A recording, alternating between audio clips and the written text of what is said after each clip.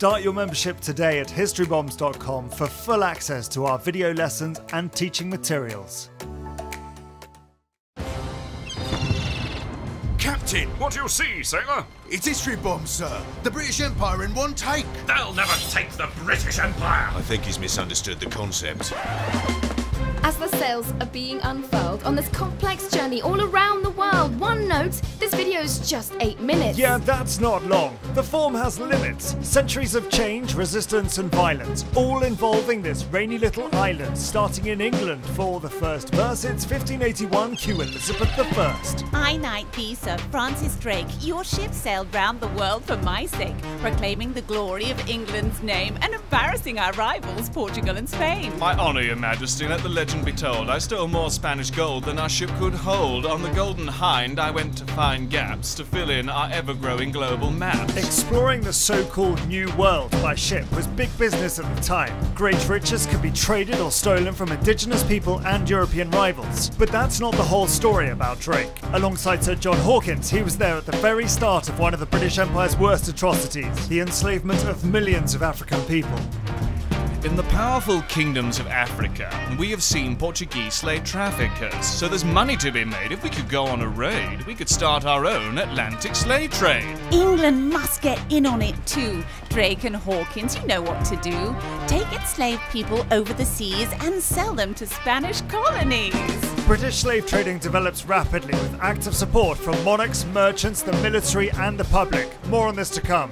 At the same time, British colonists built permanent settlements in a place they called America. Some wanted land and wealth, others sought refuge from religious persecution, but wherever they went, they of course met people who were already living there. Indigenous princess, dressed to impress, proud daughter of the power town, East Coast power clan. The British built Jamestown close to me. I was kidnapped but saw an opportunity. Married a colonist to stop the war between our peoples. Went to London, met the king, saw St. Paul's steeple. Leader and a diplomat. What they never taught you that? I broke a peace among us. My name, Pocahontas. In 1616, Pocahontas was an honoured guest in England, but sadly the peace she achieved didn't hold. Colonists killed millions of indigenous people in wars, land grabs and pandemics like smallpox. Meanwhile, British triangular trade routes took enslaved people from Africa over the horrific Middle Passage to work on Caribbean plantations, but there was always resistance.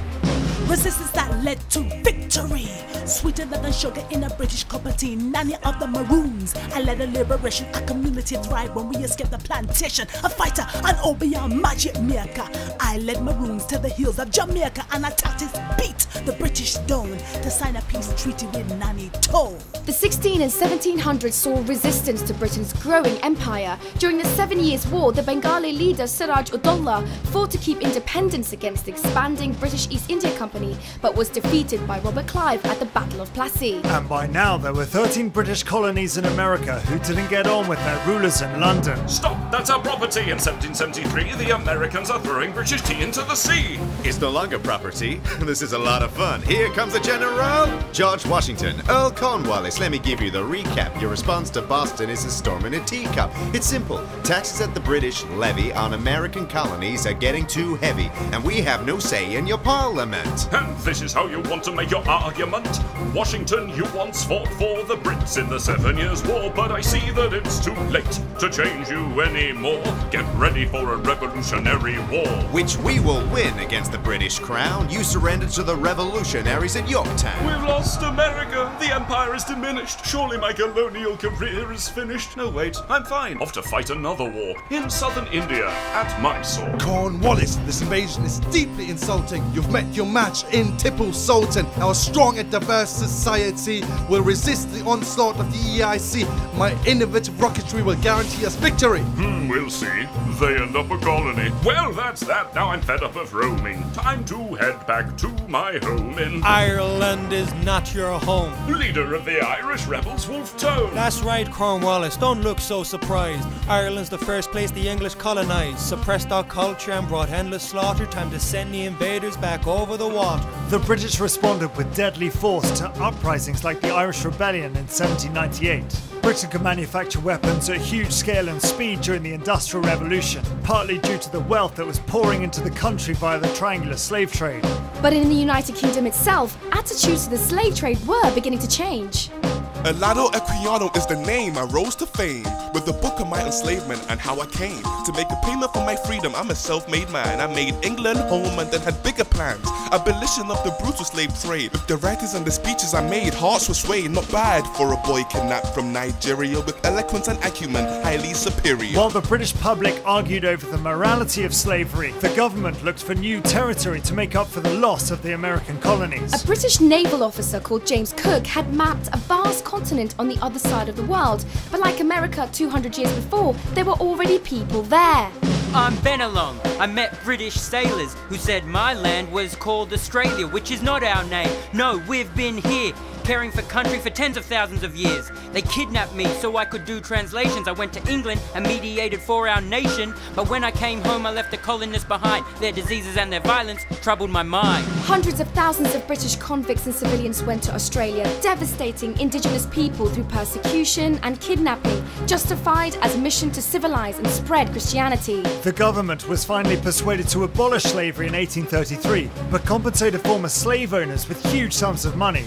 This historic injection of capital paved the way for even more expansion. Feel the euphoria for the reign of Victoria. Check out my great exhibition of Britannia Gloria. Ruled a quarter of the globe, no empire finer. Got rich from the opium wars against China. Forced most of Asia to buy our drugs. And then we crushed the mutinous thugs in India. No more East India Company. I'm empress now. It's our national destiny. Let's scramble for Africa, a continent of loads of land and diamonds. For me, Cecil Rhodes, the empire needs metals, ivory, rubber. With our European rivals, we've agreed among each other over who gets where, which resources and jewels, because we believe whites have a right to rule. But your plan to colonise had a surprise in store. You were soon embroiled in the Boer War, a white man's conflict on African soil with British concentration camps, murder for the spoils. I was in South Africa with Indian workers. We organised a volunteer ambulance service, which the warring British found pretty handy. Recognise me, I'm MK Gandhi. Gandhi's time in South Africa was crucial in forming his methods for non-violent resistance. He later returned to India to lead the struggle for independence. The pseudo-scientific racism of Cecil Rhodes was common among white elites at the time.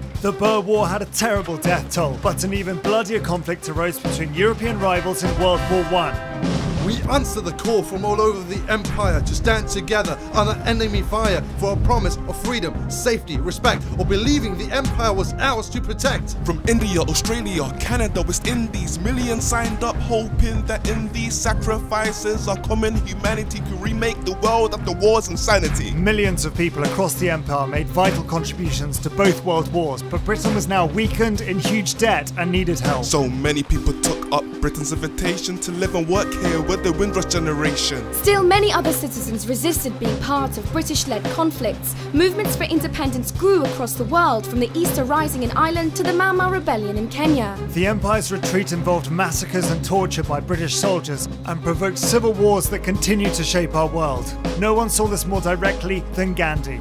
British wars and trade were built on maps, but when the empire began to collapse, the colonial lines they drew still remained, dividing people and causing deep pain. The India-Pakistan partition caused 1 million deaths and stoked nationalism, which inspired my assassin. It's hard to find humanity after centuries of imperial brutality. The scars are deep, but many are covered. Let us witness how people survived and suffered. Instead of a myth of pomp and glory, let us look for and listen to the real story. Oh, is it over then?